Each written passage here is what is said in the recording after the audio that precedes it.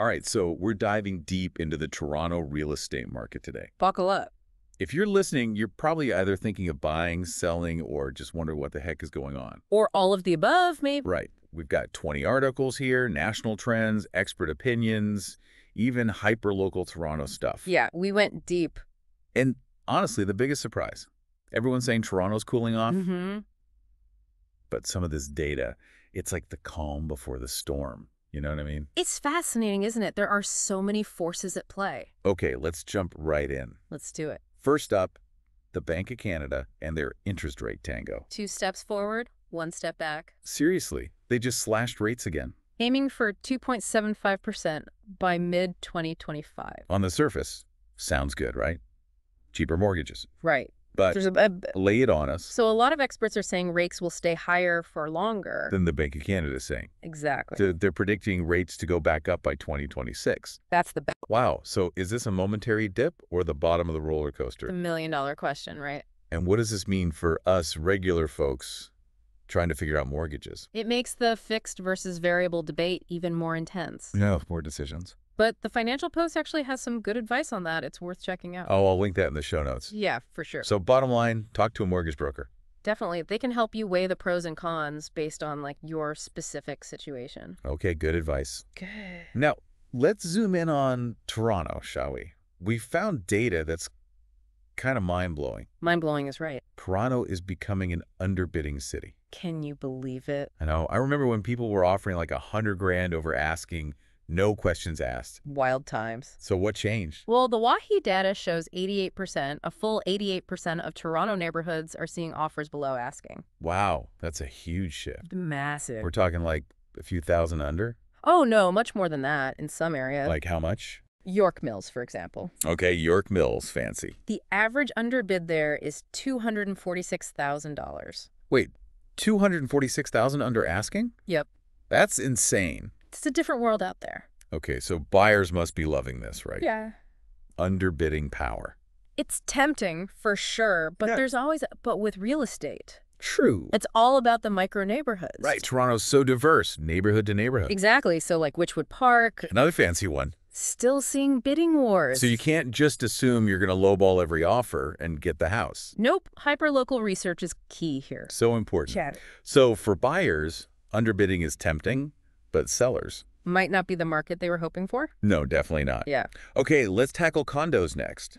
The condo conundrum. They feel like the wild card right now. Totally. So what's the deal with condos in Ontario? What's the data showing? It's a mixed bag, honestly. Okay, give us the rundown. Waterloo, sales are up a bit, A bit. but in London, sales are down. Interesting. And you know what seems to be the culprit? Tell me. Condo fees. Ah, those pesky fees. They're really eating into investor profits. So is that why we're seeing a dip in some areas? Investors are backing off? Could be, yeah. So does this mean first-time buyers have a chance to snag a condo deal? It's possible. Okay, but Toronto condos specifically. Prices are down a bit, but we're still seeing that underbidding trend. But those condo fees, though. Always a factor. You got to do your due diligence. Right, make sure the numbers work long-term. For sure. Okay, so we've got rates doing their dance, underbidding becoming the norm, and condos throwing everyone for a loop. It's a lot to keep track of. But it's not all sunshine and rainbows, right? There's a bit of a dark side to this market. What do you mean? Mortgage delinquencies. Uh-oh. Yeah, the CMHC is warning that they're on the rise. So more people are struggling to make their mortgage payments. Unfortunately, yes. Why is that happening? Is it just the higher interest rates? That's a big part of it, yeah. Especially as those super low rates from a few years ago expire. Right, and people have to renew at much higher rates now. Ouch. That's gotta hurt. But there's also a broader trend of financial stress happening. Really? Yeah, delinquencies are up for auto loans and credit cards, too. So it's not just mortgages, it's a whole financial picture thing. Exactly. So anyone thinking of buying in Toronto needs to do a reality check. A big one. Can you handle those higher payments if rates keep climbing?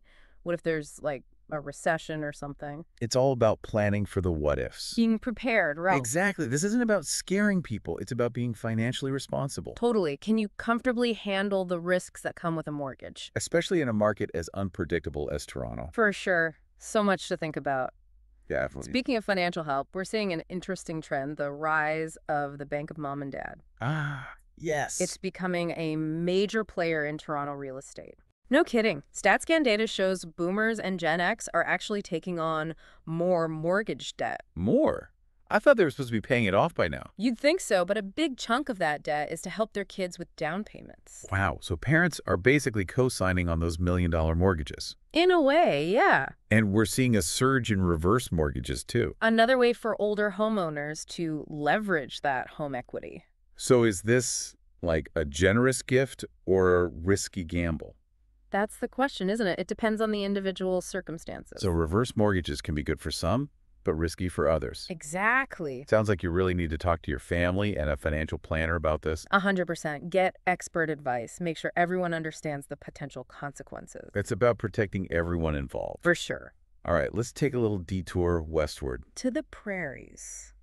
You got it. There's some interesting things happening in other provinces. Oh. Things that could actually have a ripple effect on the Toronto market. Oh, okay. I'm intrigued. So Saskatchewan, Yes, Saskatchewan. both the Conservatives and the NDP are pushing for a PST cut on new homes.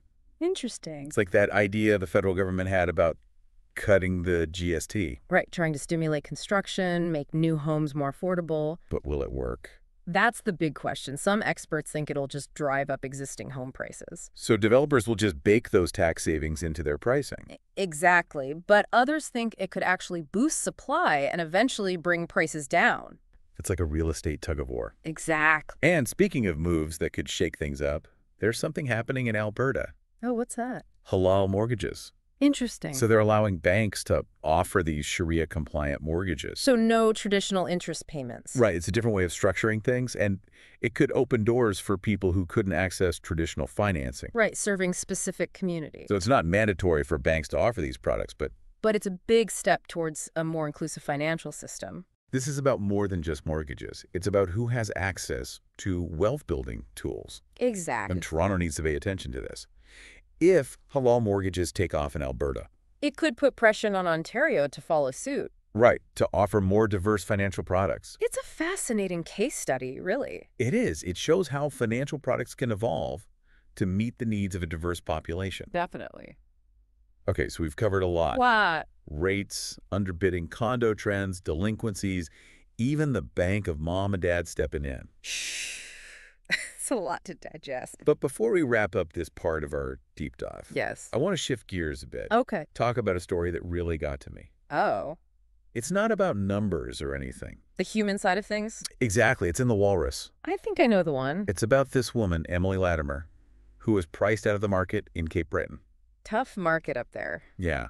But instead of giving up on owning a home, What does she do? she renovated her family's old farmhouse. Wow, that's amazing. It's such a powerful story because it reminds us that home isn't just about market value. Right. It's not just a financial transaction. It's about finding a place that speaks to you. your soul. Exactly. Even if it takes some work to make it your own. It's inspiring, isn't it? Totally. There's more than one path to home ownership. It's definitely not a one-size-fits-all situation. It's not always about winning bidding wars or getting the hottest neighborhood. Sometimes it's about looking beyond the conventional. Finding a solution that works for you. Love that. It's such a powerful message, especially in a market that feels so driven by profit. In competition. It's about remembering what it really means to have a home. A place to call your own. Exactly. Sometimes the most fulfilling paths are the ones we create ourselves. I love that message. Me too. It's a good one to end on. Yeah, it is. It is. Back again, deep in the trenches of Toronto real estate. Feels like we just started, and we've already uncovered so much. Right, but that's Toronto real estate for you. Always another layer to peel back. Okay, so last time we were talking about the different players in the market. Let's start with the first-time buyers. Okay, first-timers. They're facing a tough situation. Definitely not easy for them. I mean, those lower interest rates, tempting to jump in. Right? It's tempting for sure, but those rates could easily go back up. And even with some underbidding happening, Toronto's still really expensive. It is. That down payment. It's a big hurdle for a lot of people. And then the mortgage payments on top of that. Yeah, that can be a lot to handle, especially when you're just starting out. So what's the advice for first-time buyers? Jump in now or wait it out? Honestly, it really depends On what? your personal situation, how much risk you're willing to take. Right. Everyone's different. Exactly. The most important thing is to be realistic about what you can actually afford. Don't go broke trying to buy a house. Exactly. Sometimes renting is the smarter choice. It gives you time to save, right? Yeah, build up that down payment, figure out your long-term goals. And hey, renting isn't a failure or anything. Definitely It's none. about making the best financial choice for you at that moment. Right, and it gives you flexibility too. Oh yeah, if you need to move for a job or something. You don't have to worry about selling a property. Makes sense. So we talked about first-time buyers. What about the move-up buyers? The ones looking for a bigger place. Exactly. They've already got skin in the game, Right, they've probably seen their home value increase. so they have more equity to work with. But they're also dealing with those same interest rate uncertainties. And those market fluctuations, It's a tricky situation. like trying to time a wave. But the wave is made of houses. And mortgages. Exactly. So is now the time to sell and upgrade? Again, it depends. I feel like that's the answer to every real estate question. It often is, honestly. So what does it depend on this time? Well, if you're in a neighborhood that's holding its value or even going up, You might be able to make a decent profit. possibly, but you have to think about what you're buying into. Right. Are prices in your dream neighborhood also going up? Or are you just jumping from one expensive house to another? And let's not forget all the costs of moving. Oh, yeah. Realtor fees, legal fees, land transfer taxes. It all adds up. It really does. So you have to do the math, make sure moving up actually makes financial sense. Don't let that bigger, shinier house blind you. Buyer's remorse is a real thing. Okay, what about investors? Are they still active in this market? They are, but they're being a lot more cautious these days. I can imagine with all the uncertainty, And those condo fees are definitely impacting their profits. especially with the possibility of interest rates going back up. It's making some investors hesitant to take on more debt. So they're being more strategic. Definitely doing their research, looking for properties that will actually make them money. Even if the market throws a curveball, Exactly. They're thinking long term. maybe they're diversifying their investments too. Could be we're seeing some investors moving away from condos. Really? What are they looking at instead? Some are turning their attention to purpose-built rentals. Those buildings designed for long-term tenants, Yep. And there's also some interest in properties outside the downtown core. where prices are a bit lower. And there's more potential for growth. So what's the takeaway for the average person who's not a real estate mogul? Real estate is a long game. Not a get-rich-quick scheme. Exactly. Don't try to time the market or chase those quick flips. Do your research, understand the risks. And invest in properties you believe in for the long haul. Makes sense. And if being a landlord isn't your thing, there are other ways to invest in real estate. Right, like REITs. Real estate investment trusts, right? Yep, they allow you to invest in a portfolio of properties without the hassle of actually owning them. So you're not dealing with tenants and repairs and all that Exactly. It's like dipping your toes in the real estate pool. without jumping in head first. Exactly. So there are options out there for everyone. No matter your experience or risk tolerance. It's about finding what fits your goals and your lifestyle. Yeah. Okay, let's shift gears a bit. Talk about policy. The government side of things. Yeah, government policies can really impact the market. Especially in a city like Toronto where affordability is a big issue. They're like the referees of the real estate game. Setting the rules, influencing how the game is played.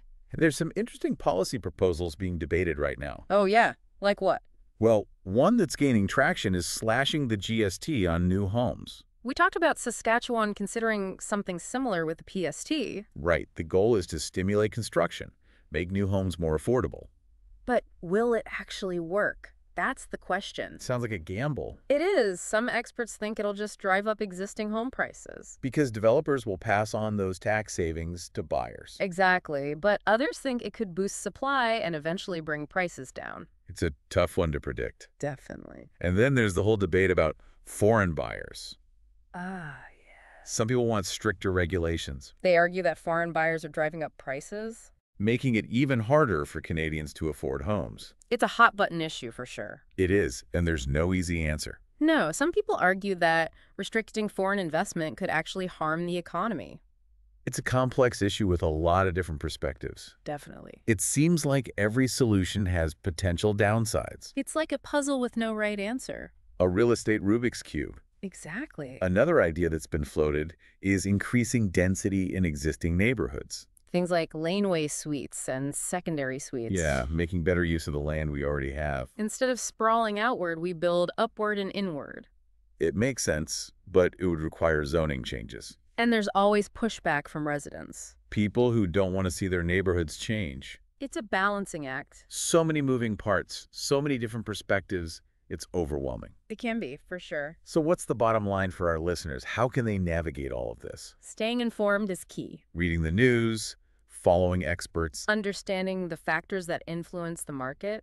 including those policy decisions. Exactly. Don't make impulsive moves based on fear or hype. Knowledge is power. Absolutely. And don't be afraid to seek out expert advice. Talk to a mortgage broker, a financial advisor, a realtor. There are professionals who can help you navigate all the complexity. That can help you make informed decisions. Exactly. Remember, the real estate market is cyclical. It goes up, it goes down. Don't panic if things get bumpy. Stay calm.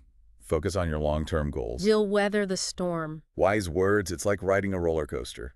There are ups and downs, but you'll be fine. As long as you keep your hands inside the car. And your eyes on the track. And we're back for the final stretch of our Toronto real estate deep dive. The home stretch. We've talked about interest rates, bidding wars, even the emotional side of finding a home. It's been a journey. It has. But before we wrap up, I feel like there are still some nuggets of wisdom you've got. Oh, I always have a few more insights up my sleeve. Okay, lay them on me. Well, one thing I keep noticing is this idea that Toronto's market isn't an island. What do you mean? It's all connected to the rest of Canada and even globally. Right. What happens in other places can affect Toronto. Exactly. Like we talked about with Saskatchewan's PST cut and those halal mortgages in Alberta. Those were good examples. Policy decisions in one province can ripple out. And it's not just policy. Think about those condo sales trends up in Waterloo, down in London. Right, those were interesting. If those trends continue, it could impact the Toronto condo market too. So we're all part of this bigger ecosystem. Exactly. What happens elsewhere matters. We can't just focus on our own little bubble. Nope. And it's not just Canadian cities either. What do you mean? Global stuff matters too. Inflation, supply chain problems, even political instability. Oh yeah, those can definitely affect things. It can impact investor confidence, interest rates, even the demand for housing in Toronto. It's all interconnected. Everything's connected. Like a giant game of Jenga, pull one piece out and the whole tower wobbles. Love that analogy. It's true though, right? So we need to stay informed. More than just local trends, you need to understand the bigger economic and political picture. Read the news, pay attention to global events. Got it. Exactly. Okay, one last thought-provoking thing before we sign off. Hit me with it. The Bank of Canada's deliberation summary mentioned the impact of slowing immigration. Interesting. Immigration has been a huge driver of housing demand in Toronto. So if that slows down, could it actually cool the market even more? It's a possibility, long-term, of course. Right. Predicting the future is impossible. And it's something to think about, right? For sure, it raises some big questions. What happens to property values if immigration slows down? What does it mean for your investment strategy? Big things to consider. So much to think about. There is. Okay, as we wrap up this deep dive, what are the key takeaways for our listeners? I'd say, first and foremost, knowledge is power. Do your research, understand the market. Exactly. The more informed you are, the better decisions you'll make. Don't just rely on gut feelings or what you hear from your friends. Definitely not. Read, follow experts, stay curious. And remember, there's no one-size-fits-all answer in real estate. Nope. What works for one person might not work for another. Your financial situation, your risk tolerance, your lifestyle, it all matters. It does. And don't be afraid to ask for help. Mortgage brokers, financial advisors, realtors, they're there to help. They can guide you through the process, help you make informed decisions. Like a Sherpa guiding you up Mount Everest. Exactly. They know the terrain, the risks, and they can help you reach the summit safely. Love that analogy. And lastly, remember that the real estate market is cyclical. Ups and downs, booms and busts. Don't panic if things get a little rough. Stay focused on your long-term goals. You'll be fine. So stay informed, seek expert advice, and it's a marathon, not a sprint. Well said. With the right mindset and the right information, you can navigate this market. Absolutely. Well, that wraps up our Toronto real estate deep dive. It was a good one. It was. Thanks for all the insights. My pleasure. Anytime. Remember, everyone, stay curious, stay informed, and never stop learning. And happy house hunting, selling, or investing. Whatever your real estate goals may be, we're here to help. Until next time. See you then.